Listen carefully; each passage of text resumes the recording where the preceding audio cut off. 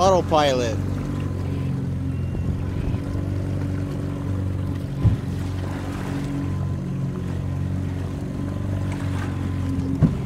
This is a sailboat autopilot tiller, model ST1000 Plus. I removed the flux gate compass out of it and installed the flux gate compass up front so it doesn't get any magnetic interference from the motor. Works perfect even in choppy conditions. Great for Lake Michigan.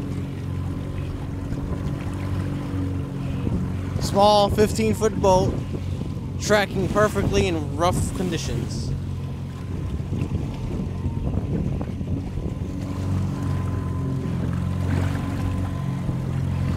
Also hooked up to my autopilot is my Lowrance, so I can make waypoints and it'll just follow them, which is really nice. It's like a must-have when you're fishing by yourself. I custom made this bracket because I couldn't find anything else. I just made my own bracket. So I custom made the bracket, fits here. Custom made my own other mount in the back to hold the autopilot. Then I use an Ethernet cord along the side here, and it connects to the flux gate compass, which is right here. That's the flux gate compass I bought right there, and replaced the one that was internal.